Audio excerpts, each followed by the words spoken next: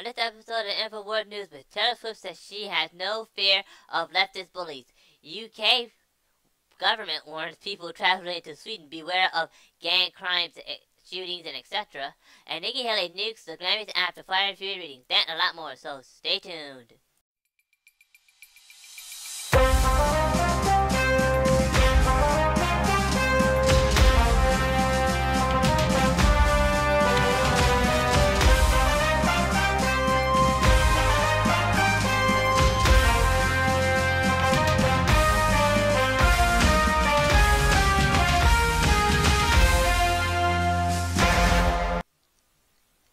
For the final week of January the 28th, 2017. This is the first article of the year. This is an article written by the Herald Sun.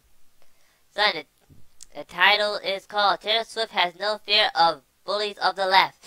Dispute unrelenting pressure. Swift refusing to become an over-political feminist pet who obediently regurgitates leftist talking points. And folks, I'm going to go into why I am unable to read this entire article.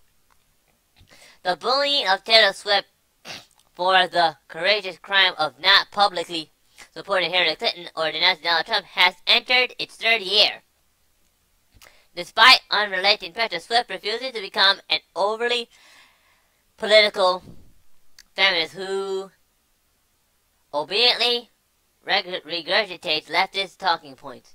For this sin, the singer-songwriter has paid a heavy price. She has been labeled an aggressive white, linked to neo-Nazis, and accused of being a messenger for a disturbing new era. Last week, she criticized BuzzFeed for not taking part. She was criticized by BuzzFeed for not taking part in the second annual Women's March, aka the world's largest post-election tantrum. Another BuzzFeed hit piece blames Swift for having white supremacy fans and claims that she has intentionally linked to whiteness and privilege. And the article's on here to say that basically after every A-populist princess, including Beyonce, Katy Perry, Lady Gaga, Ariana Grande, and Miley Cyrus, publicly backed Clinton during the presidential U.S. campaign. Why was Swift silent? And that's where it ends here.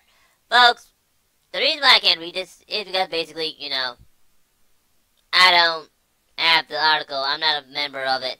But to fill the void, here's Al Jones to actually read the article for you and talk about it. Take it away, Mr. Jones. Period. Out there. And, of course, everybody knows who I'm talking about. She won't get into all of this. She won't join in to all of the endless hating and the rest of it. Taylor Swift. So I was reading what the mainstream news and people say about her. She's aggressively white. She needs to apologize for the fact that she's even white. And because she won't attack the president, they're now trying to boycott her and shut down her shows when she's the highest grossing beyond the Beatles, beyond George Strait. First George Strait broke the Beatles record, and now it's Taylor Swift. And she's number one. She's apolitical for people that want escapism. And because of that, there's a big move to try to shut her down because she's white. That is incredible racism on its face. And that story's up on Infowars.com. So that's who these bullies are. And it shows how anyone who wants entrance, even if they're very talented, into the system has to fly their flag as a leftist. That's called being in a cult. That's authoritarianism. And then if you become successful just being apolitical, they're like, hey, you better join us politically or we're going to call you aggressively white. And it's white people that are driving this. It's incredible. They're looking at demographics. They're racist white people who use race to control. A true racist isn't even believing it. They're just using it for balkanization and control issues. They then know that classical Americans are good people and aren't racist, so they can bully us, and they say, you will do what we say, you will pick up our political views, or we will attack you even if you don't say anything political. You are our slave. Taylor Swift has no fear of bullies on the left. It's out of the Herald Sun. The bullying of Taylor Swift for the egregious crime of not publicly supporting Hillary Clinton or denouncing Donald Trump has entered its third year. Despite unrelenting pressure, Swift refuses to become an overtly political feminist pet who obediently regurgitates lefty talking points. For this sin, the singer-songwriter has paid a heavy price. She's been labeled aggressively white, linked to neo-Nazis, and accused of being a messenger, these are quotes, for a disturbing new era. Last week, she was criticized by BuzzFeed, that's the PP-gate people, the fake news kings, for not taking part in a second annual Women's March, a.k.a. the world's longest post-election tantrum. Another BuzzFeed hit piece blamed Swift for having white supremacist fans and claimed that she is intrinsically likened to whiteness and privilege. And I'm going to stop there as they move forward with trying to shut her down. But don't worry, Katy Perry and Beyonce and Lady Gaga, they'll all play along, Miley Cyrus, while they degrade women and everybody else and cover up for Hollywood's incredible crimes. Then you watch these women's marches that love Hillary when she's the poster child of covering up men abusing women, raping women. And Sharon Stone is in the news saying, Harvey Weinstein, you know, you don't give somebody the death penalty for a parking ticket. That's a quote. Okay, thank you. You see, I mean, I may not like her because she drinks Diet Coke or whatever. I wish she would stop drinking Coke, because that stuff will make you blind. And it has aspartame, which is actually bacteria feces, but technically speaking, I respect her for pretty much standing up to these bullies. Gotta give her credit. Gotta give her some props. Great job, girl. Please, keep standing.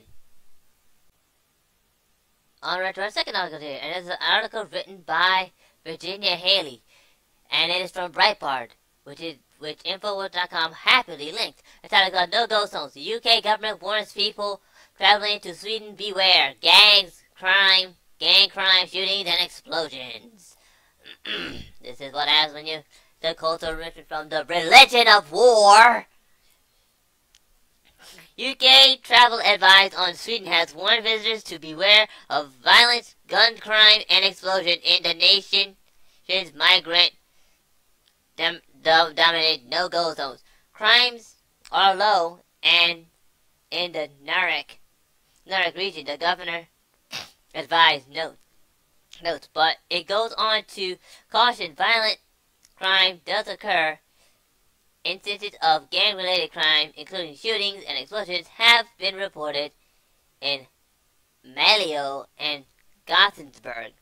The travel advisor, which was updated earlier this month, marks increasing acknowledgement by the establishment of problems Sweden in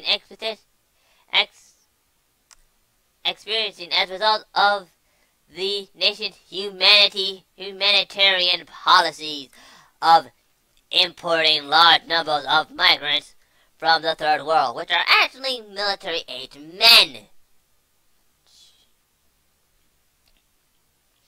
They were, in 2006, an 8-year-old Birmingham schoolboy, Yusuf Warsham, was killed in a bomb blast while on holiday in Sweden with his mother, brother, and sister. They were visiting relatives in Gothenburg when a grenade was thrown through a window of the apartment where he was sleeping, in an attack which took place in the context of a continuing gangland feud between members of the city's Somali community. Underneath it, the article goes on to say that Swedish hospitals have also had been to deal with the problems caused by democratic changes, stepping up by security in response to parents, family, and friends members turning up to wars wearing bulletproof vests and carrying knives. I mean, really, folks, is there more I don't even know why I'm saying this. Islam is not a religion of peace. It is a religion of war, and they know it. They're trying to stop people from actually saying this stuff, and that's just it. I mean, when you're letting people that are incompatible with their own culture, they're gonna start doing stuff like raping your women and basically all types of other crazy stuff. And people have been trying to tell people about why Muslims been doing this, like Tommy Robinson and his book, Muhammad's Quran, Why is Muslims Killed for Islam? Wish I could read more of it. If my parents didn't take my book during the State of the Union address, they actually thought I was going to turn into a Muslim because I was reading that thing. Anyway, this is the last article of the year. It's an article written by Ford Springer. The title is called Nikki Haley Nukes the Grammys After Firing Fury Ring, which was also linked by Infowars.com. Nikki Haley reaction, like most Americans probably did when most politics came up during the Grammys broadcast on Sunday night. At one point during the biggest night in music, CBS aired a pre-tape bit in which several celebrities, including former President Hillary Clinton, read excerpts from Michael Wolff's book Fire and Fury, and it didn't actually sit well with the United States Ambassador of the United Nations. And you can see her tweet here. I've always loved the Grammys, but to have artists read Fire and Fury book killed it. Haley wrote on Twitter, "Don't ruin great music with trash. Some of us love music without the politics thrown in it. Unfortunately, stunts like they pull during Sunday night's Grammys have become the standard in awkward shows these days."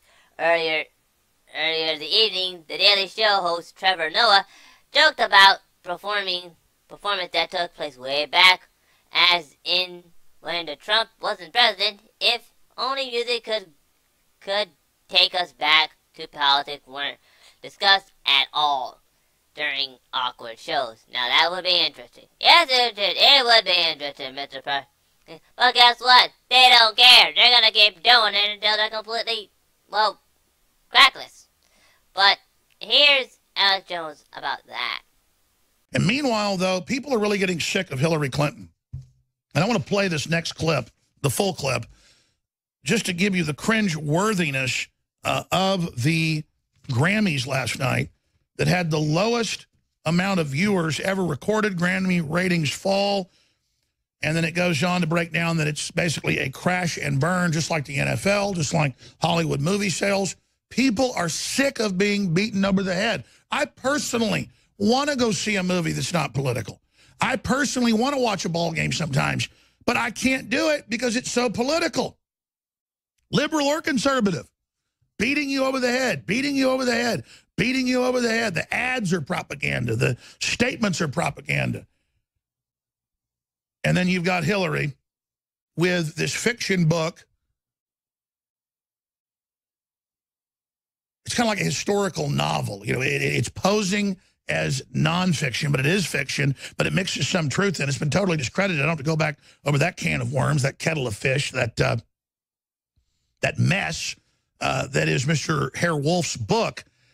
Okay, thank you, Mr. Jones. You see, nobody wants to see your politics in anything. That's why people are stopping watching the Grammys. That's why they stopped watching the NBA. And most important, that's why they started to boycott the Super Bowl. And as this is being recorded, the Grammys have come and gone. So technically speaking, they got the lowest ratings ever. And the Super Bowl is also going to have low ratings too. If they kneel, of course. They don't realize they just ran this. But anyway, folks.